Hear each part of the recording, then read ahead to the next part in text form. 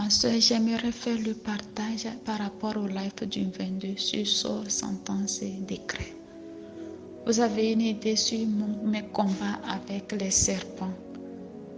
Ces serpents, sirènes de nuit, c'est depuis mon enfance et tout mon parcours n'était qu'enrôlé de serpents, des sirènes de nuit et maris de nuit.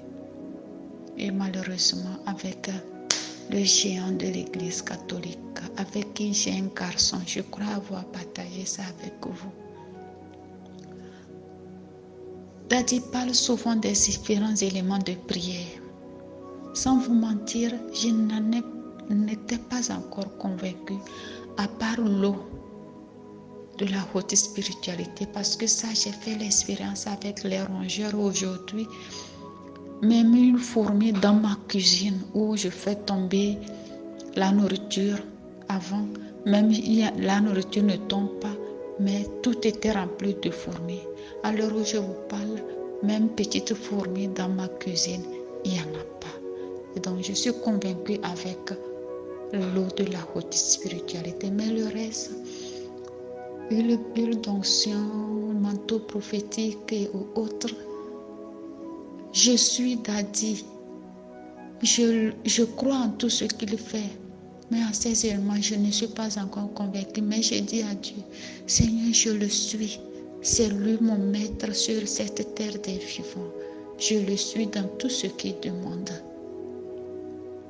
Le menu, quand il a demandé de prendre l'huile d'onction et passer sur notre visage, j'ai fait ça. Et à un moment donné, je me retrouve face à moi-même.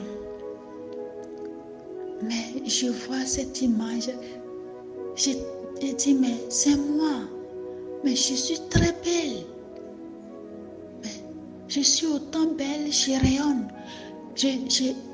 L'image de moi que j'ai vue était tellement rayonnante, une belle femme très rayonnante. Et je dis, mais je suis belle. Ma soeur, c'est la toute première fois de ma vie que j'ai dit ça avec autant de conviction et de fierté. J'ai senti une grande paix en moi. À un moment donné, je faisais une grosse dépression et on m'a conseillé avec les psychologues. Mes frères m'ont aidé avec les psychologues et les coachings psychologiques, les coachings. Mais j'ai senti que ça s'est empiré et que l'ennemi a développé en moi un certain moi négatif. Alors que intérieurement, je ne suis pas convaincue, mais plutôt c'était une affirmation négative de moi et ça a développé un moi négatif en moi, une affirmation négative. Et aujourd'hui, j'ai compris que l'ennemi a beaucoup utilisé ces histoires de coaching et autres. Mais le jour-là, j'ai senti une grande paix avec l'image que j'ai vue qui rayonne. Et à l'heure où je vous parle, j'ai une autre image de moi. Daddy a demandé et j'ai repris l'huile d'olive. J'ai encore mis sur mon visage. J'ai encore ajouté, mon visage j'ai mis beaucoup dans mon visage encore. Et j'étais très contente avec l'huile. J'ai pris la bouteille. Alors je vous parle le lendemain, je suis encore allée acheter une grosse bouteille et je suis allée dans un supermarché acheter la plus grande qualité d'huile d'olive. Ce que j'avais acheté, comme vous connaissez mon problème financier, j'avais acheté, c'était sur le marché moins cher. Mais ce que je suis partie acheter la dernière fois, c'est dans un supermarché. Une belle qualité. Dieu m'a fait la grâce. Ce n'est pas Daddy qui a parlé, mais Dieu m'a fait la grâce de comprendre l'huile d'onction. À 0h, je me réveille. Daddy a demandé de reprendre le live à 22h. En 22h, j'ai repris le live. Et voici, je me retrouve dans une maison. Souvent dans mes rêves, je me retrouve dans une maison construite en ordure d'aller, mais inhabitée, délabrée. Et cette maison, il y a toujours de l'eau partout. Elle est inondée. Je me retrouve dans cette maison. Dans mes rêves, je me retrouve dans différentes maisons ou dans des lieux où je marche. Mais ce jour-là, je me suis retrouvée dans cette maison que je revois habituellement. Alors je vois un monsieur et un garçon. Ce monsieur, je le revois souvent dans mes rêves et dans la même maison. Parfois, c'est un serpent et il devient cet homme. Et il me montre ce garçon qui est mon garçon avec le léviathan de l'église catholique. Alors je vois cet homme et ce garçon. À un moment donné, je vois un animal, un grand animal qui sort de l'eau dans un coin de la maison. L'eau est argileuse. L'animal n'a même ni les bras, ni le visage, tout était couvert de l'eau argileuse. Je le regarde avec étonnement. Le monsieur ne dit rien, le garçon ne dit rien, mais j'étais étonnée à un moment donné et il retourne dans l'eau. J'ai commencé à prier, je dis Seigneur, délie-moi de ces animaux, délie-moi de ces démons, délie-moi. Je sors, Daddy insistait, sors, je sors. Ma soeur, j'ai fait un combat de sortie, de déchaînement le jour-là. La nuit, à 0 heure, je me réveille habituellement pour prier. Après ma prière de 0 heure, je dormais, je me suis retrouvée dans une maison. Je ne sais pas si c'est la même maison avec dans une autre chambre, je ne sais pas. Mais dans cette chambre, ce jour-là, j'étais très joyeuse, j'arrangeais mes choses. Je dis, oh, c'est le jour de mon départ aujourd'hui, j'arrangeais mes choses. C'est une maison, il y avait mes choses pêle-mêle. Je dis, j'arrangeais mes choses avec joie. Je chantais. Et un monsieur apparaît. Ce monsieur, j'avais habité dans un quartier et je l'appelais mon frère. Je lui confiais tout. Quand je l'ai vu, je dis, innocent, faux innocent, tu es là pour m'aider à arranger mes choses pour que je parte. Mais il était furieux. Il me dit de lui donner. Je dis quoi? Et il me montre au cou. Je dis, c'est quoi au cou? Je n'ai rien au cou. Et il a commencé à tirer et je regarde. Ma soeur, c'est le manteau pagne. C'est le manteau qu'on m'a noué au cou, comme nous nouons le pagne au cou. Je regarde, c'est le manteau. Je dis, le manteau? Et il tirait ça avec force. Que c'est pour ma belle-mère. Ils doivent reprendre ça pour ma belle-mère. Je dis, il tire doucement et il tirait et je toussais. Et c'est comme ça, avec la même touche, je me suis réveillée. Ma soeur, c'est le manteau maléfique qu'on a mis dans mon cou. Avec le manteau maléfique, on m'a enchaîné dans cette maison. Est-ce que vous comprenez que c'est le manteau que Daddy crie tout le temps?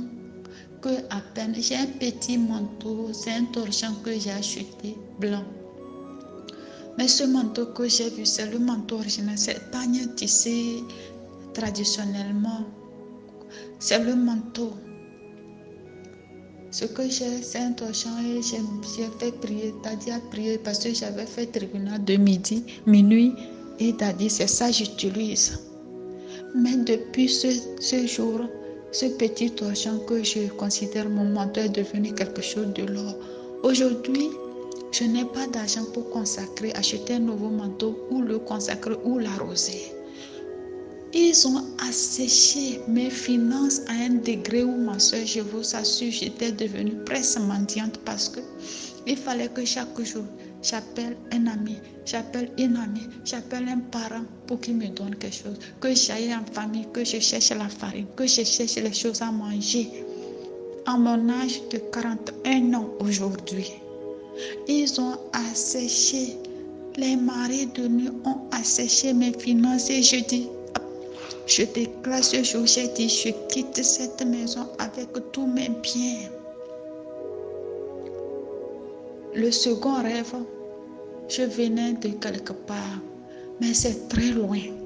Et je marchais, mais je me sentais légère.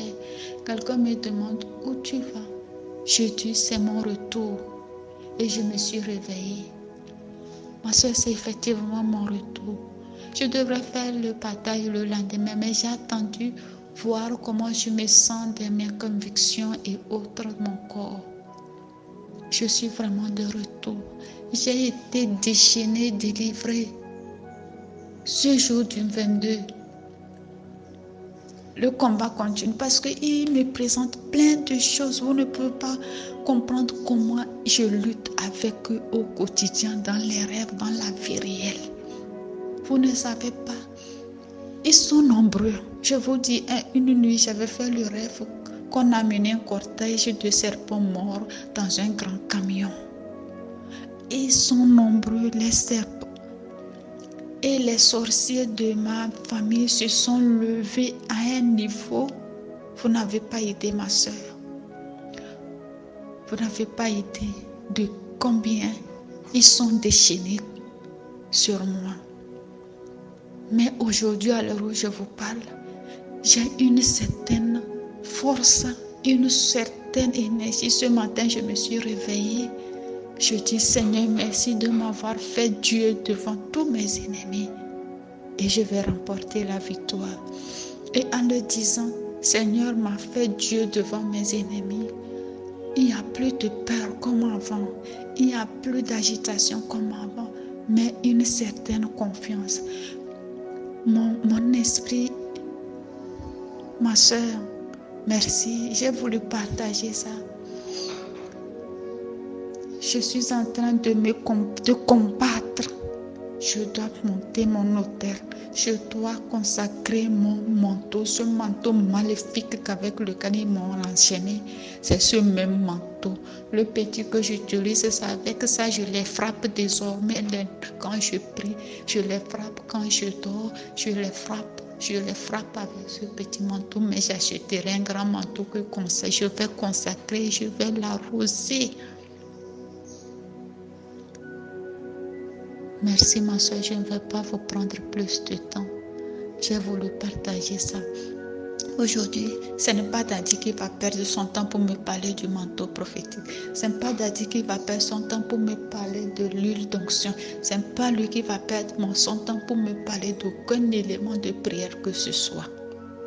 Dieu s'en est occupé parce que je suis décidée à sortir victorieuse de ce combat.